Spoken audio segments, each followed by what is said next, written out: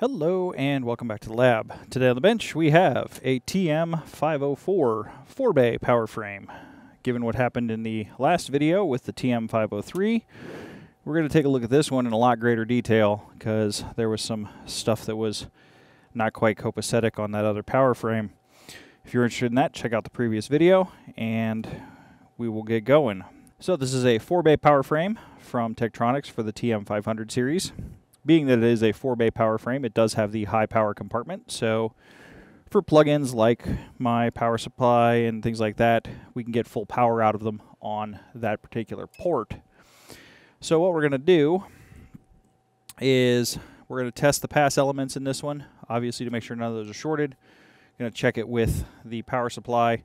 One of the things we are going to do is we're going to check the ripple on the power supply under load, because the other power frame, it was not working well, it was not doing what it should have been doing, and even though my DC load was too slow to catch it, there was a significant amount of ripple on the power lines. First things first is we got to take the lid off and get to the pass elements to make sure they're doing okay. To get the lid off of one of these, it is a couple of screws. I should not be using a Phillips screwdriver because Tech was a fan of the Posidrive screws. Posidrive and Phillips are not the same, but this one at least has all its screws, even though we ordered hardware for the 503. We'll get this power cord opened up.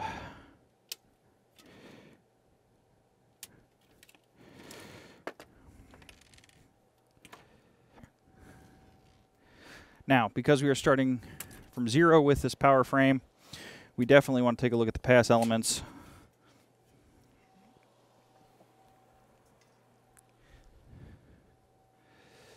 Which are going to probably be on the bottom on this one. At least that's the way they look like they're going to be. Bet you their heat's sunk to the bottom, although I do have some all the way in the back. So let's get the bottom board off and see what's going on. I request to find screws. How do I get in here? I see pass elements. The feet hold this one in. Got to take the feet off. Let's get a power screwdriver. Alright, these are going to be Posidrive 2 with an appropriate power assist. Makes this go much quicker.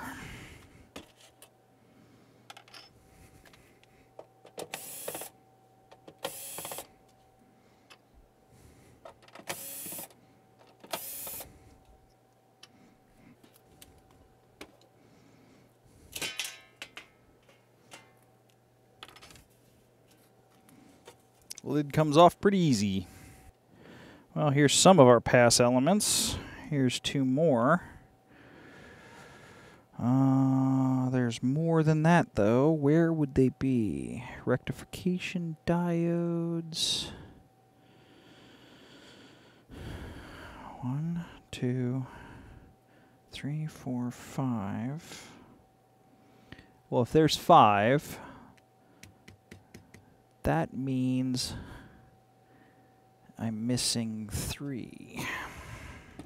Well, that's going to be a problem. I'm glad we opened it up before turning it on.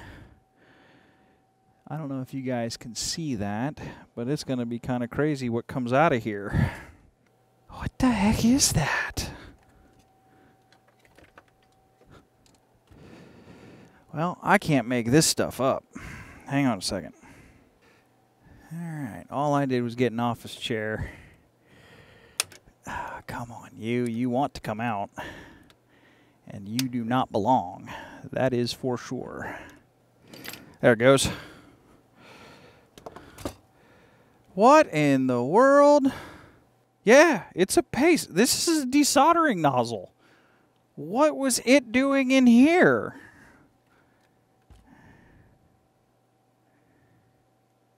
Well, we'll straighten some pins out. They got bent. Well, anybody need a pace 0342 tip looks to be in relatively good shape. I do not have a compatible iron for it, so if anybody wants, it's free for the cost of shipping. That just boggles the mind. Like, I don't know. I'm still short 2 pass elements, I think. 4, so there should be 8. Oh, wait, nope, here's 1. 1, 2, 3, 4, 5, 6. That's that bay. That's that bay. Yes, what I am missing is the pass elements for the high power port. And, duh, there they are. Right there. So there are my, so these are the power transistors. And that makes sense, because then I have this bay is back here. NPN and PNP pair. This bay's NPN and PNP pair are these connections here. This one is these connections here. This one is those elements there. So that makes sense now. Okay. If I pull these off, if I pull one of these off, I'd almost guarantee there's a standoff on here, and these are not going to be chassis referenced.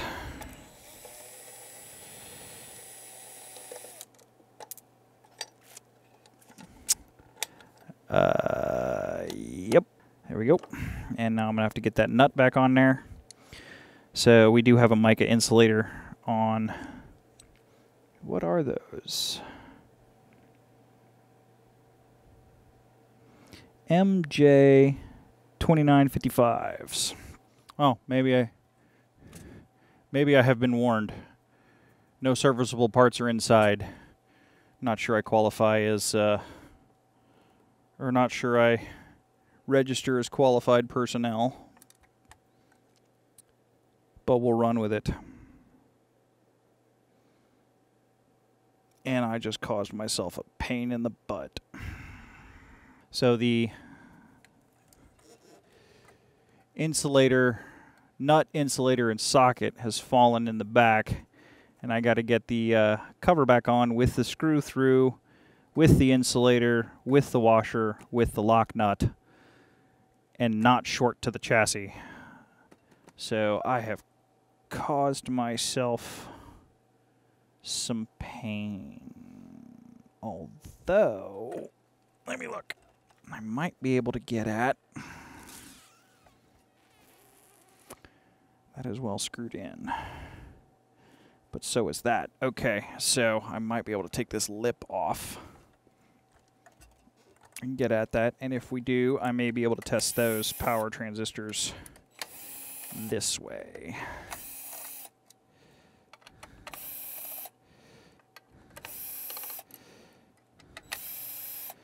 I should also note this unit was not plugged in, turned on, or anything crazy, especially with that desoldering tip in there. That's going to give me plenty of room. I can now work on this pass transistor, and I can get in there by exposing that. However, we are not plugged in. We are working very safe.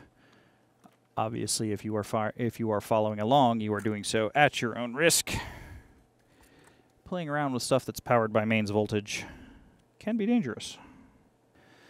So we have a plastic insulator that's going to have to insulate the collector side of that pass element from the chassis. So this kind of circle piece is going to go down in the hole to center this, make sure it doesn't slip out, because if that screw contacts the chassis, there's going to be plenty of current there to do some damage.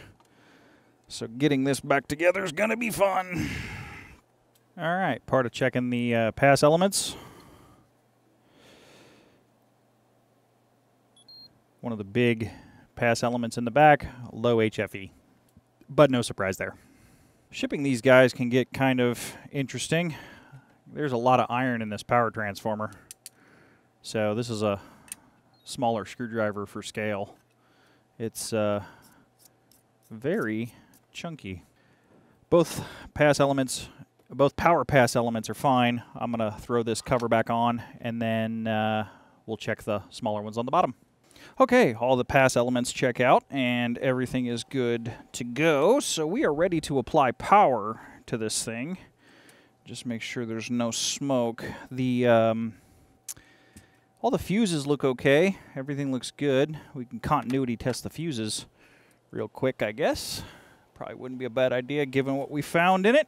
I did have a chance to speak with the owner of this power frame, and he informed me that it was not powered on. So looks like we caught something that would have otherwise been not so good. Fuse is good, fuse is good, fuse is good, fuse is good, fuse is good. Yep, all the fuses buzz out okay. So we are good there. See what kind of passive power this thing is pulling.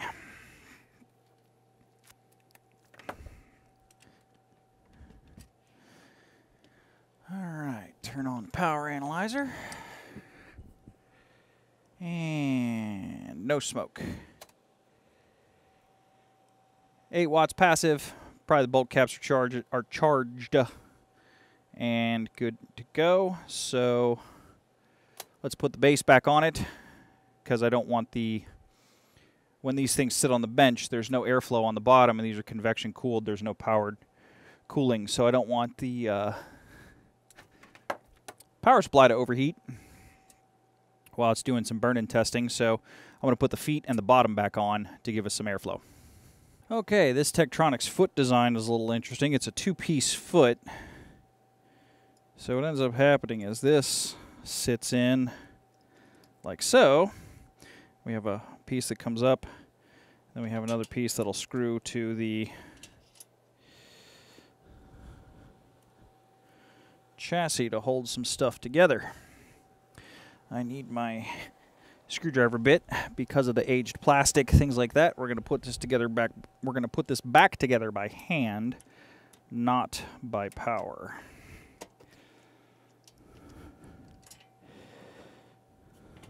The feet are the same, but they are handed, so they will only go in correctly, i.e. straight, on one side. Okay, front feet with the tilting bail. Okay, gets our bottom back on.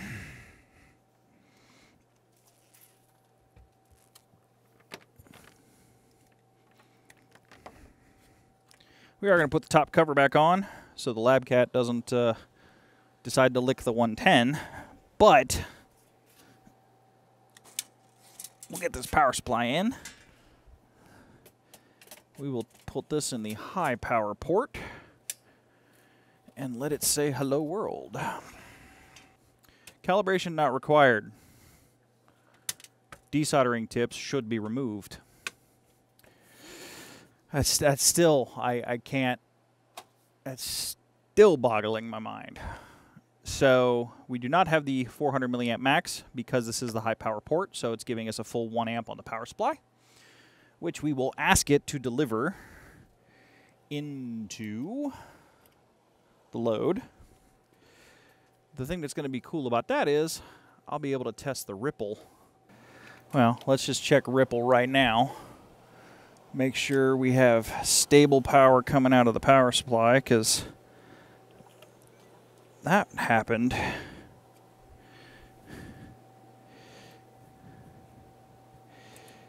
Outputs on.